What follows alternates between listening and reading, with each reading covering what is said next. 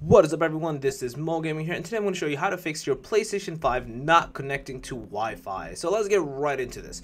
So what you want to do is you want to hover over to settings and you want to hover over to network. So we're going to do a couple of things to essentially fix this issue, and yeah, let's get right into this. So the way you want to kind of kick it off is you want to go to your settings, you want to do setup internet connection. Now, first thing I would recommend is if you can move over to Wi-Fi, from Wi-Fi to LAN, do so. That means basically connecting an Ethernet cable directly to your console. That would be significantly more preferable than Wi-Fi like I have. My LAN is in my PS4, hence why you don't see it, but I did have it connected at one point just for like testing purposes. That usually fixes a lot of issues, errors, increases your speed as well, and all that other good stuff. Now, if you can't do it and it's Wi-Fi, that's perfectly fine, but either or option works with what I'm about to show you next.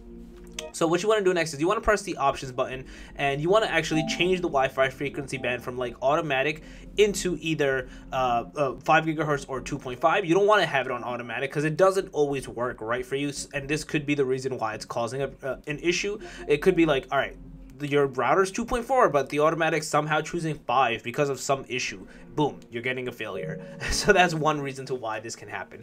The other thing you want to actually do is, maybe even before that, maybe after, it's up to you, is you want to actually reset your routers. You want to unplug it and plug it back in after like 30 seconds and give it some time to reboot. And the other is there's actually a reset button back at the back of your router that you want to press for like 5 to 10 seconds. That actually, think of it like a factory reset your router, and it actually even updates the router as well. That's an interesting fact. So, and a lot of times it kind of resets like port forwarding and all these weird issues that could have happened because you were either hacked or someone changed it or God knows what happened. So you want to kind of be cognizant of that and not have those, like, you want to be able to kind of do this, but do keep in mind, depending on your router, it may go back to original password settings if you put in some, and that might not be there. So you might want to kind of be like cognizant of that to be able to kind of do something when you do that route. So just an FYI.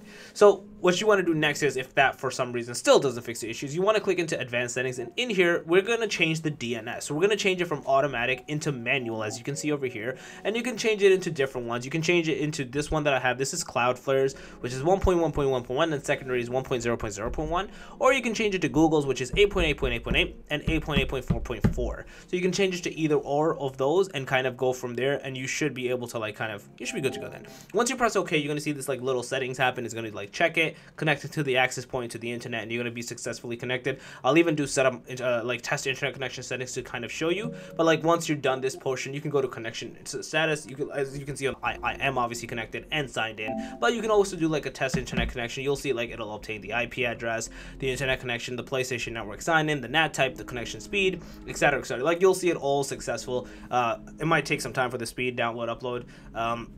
It's been a little slow lately today. I don't know how much it's going to show. But anyways, point being, like, you should be able to like successfully sign in, do all that stuff, and you should be connected to the Wi-Fi, and you should not have issues anymore. Like I said, if you can always move over to LAN, do so. But again, obviously, clicking on this video, the errors with Wi-Fi, you can try those methods out that I recommended. A lot of times those will help fix your issue, and you should be good to go.